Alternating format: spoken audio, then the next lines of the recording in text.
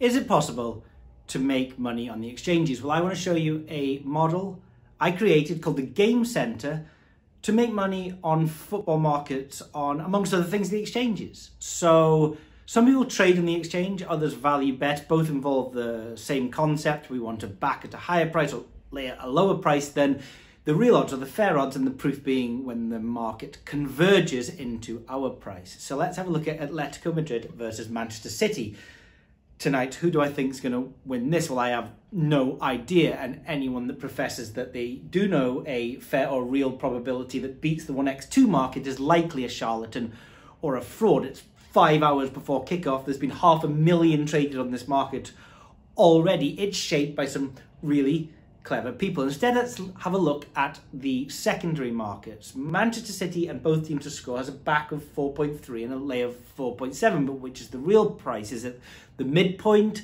the last price match? What about Atletico to win both halves? That's not even available on Betfair. Smarkets have it up 19.5 to back, 55 to lay, pennies on either side, 19.5 last traded price.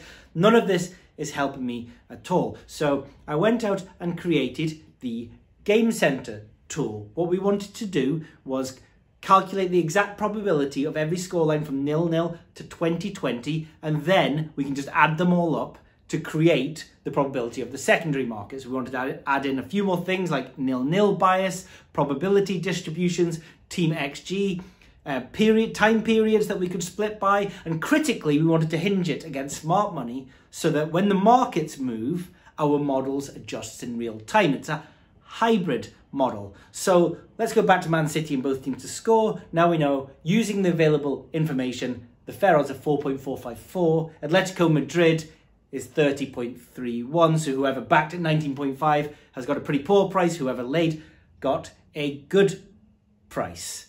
So the Game Center is like having a fully liquid exchange for benchmarking, decision-making, trading. To find out more about the ROI against expectancy over the last couple of years, check out the blogs below.